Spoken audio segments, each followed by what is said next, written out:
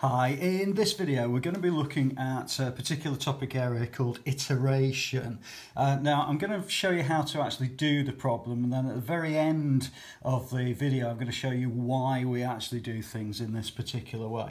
Okay, so they usually tend to be quite wordy, and it says that show that when f of x equals 0 the equation can be arranged to give that. So basically all we're doing is we're going to make one of these x's, and we've got this kind of x cubed thing here, or this x here, the subject of the formula. So all we're doing is just rearranging that. Now if you can see that because we've got a cube root here, we're actually going to make this x the subject of the formula, because at the end of it we're going to be cubing both sides, okay, and that would give you this cube root. So basically what we end up with is saying, well, if f of x is 0, then 0 equals x cubed plus x minus 3. Okay, now as I mentioned before, I'm going to try to make this the subject, so I need to bring these two over towards the left hand side. So the first thing I'm going to do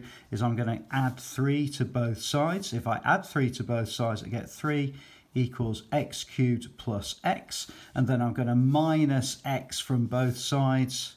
If I do that, that and that go, and I get x cubed equals 3 minus x. And hopefully you can see that if x cubed equals 3 minus x, then x equals the cube root of 3 minus x, and that would be the answer to that particular question. So once you get used to these sorts of things, you're okay. It's just a case of choosing which of these x terms you're going to be using. You just have a look at what they're trying to get to at the end. Okay, then it says use the iterative formula, the formula with x0 equals 1 to find the real root of f. Oh my goodness me. So it's lots and lots of words on this sort of thing, but basically all they mean is start with x of 0 equals 1, which is what we're told there, and then take that information and plug it directly into the formula, because x of n plus 1 is 0 plus 1. So basically all we're saying is the next iteration, the next development of this particular formula is to take this value of 1 and plug it in. So we've got 3 minus 1, okay? So that's going to be the cube root of the cube root of 2, and that's going to give you 1.25992103. Now you will need 105, sorry. You will need a scientific calculator for this, and it's much easier to do these sorts of questions using the formula, because we've got to get this correct to 2 decimal places. And what we're doing is incrementally changing our results. So we're taking now this and we're going to plug it into the formula. So x2 is going to be the cube root of 3 minus the answer, okay, and this is the answer that's going to go into there. So that's going to give us 1.202789564. So I would suggest that you're not tempted to just shorten this down, because we need to get to a point where we get the answer as being correct to 2 decimal places all the time, okay? And as I mentioned, what we're going to do is at the end of it I'm going to explain why this is happening. So this answer is going to go into this now. So I'm going to get, for x of 3, I'm going to get 21581167 okay? Take this, plug it straight in again. So it's a little bit tedious to do this sort of question, okay? It's a little bit like the old sort of trial and error. So actually what we're going to get now is 212868073, okay?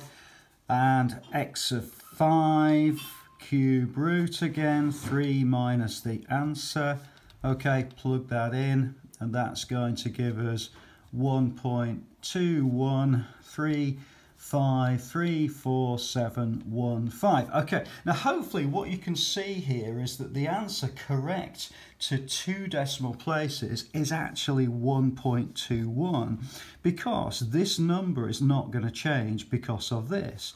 And again, this number is not going to change because of this. So what I'm going to do is do it one more time just to prove this is the case. So x of 6 cube root minus the answer, and that's equal to 1.213383804. Okay, and again it's 1.21. So the answer to this particular question, so the correct to 2dp equals 1.21, and that would be the end of that particular question. So it's a 5-minute video just to show you what iteration is all about.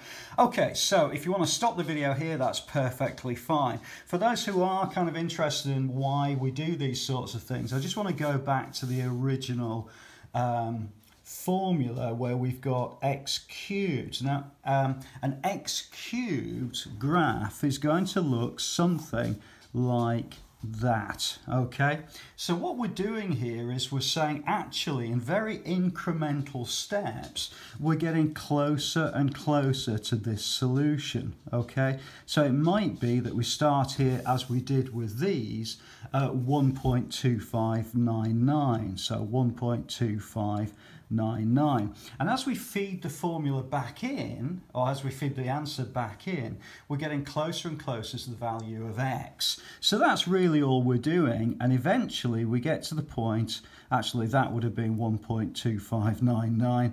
We're getting very, very close to the point where we're working this out as 1.21. Sorry about that. Okay, so hopefully that gives you some idea that iteration is all about getting closer and closer to the final answer. Okay, I hope that's been useful to you. Please do add a comment below if you're not sure about anything. Have a look at the channel. There's plenty of other playlists on other topics within the GCSE curriculum. I'll look forward to seeing you inside the next video.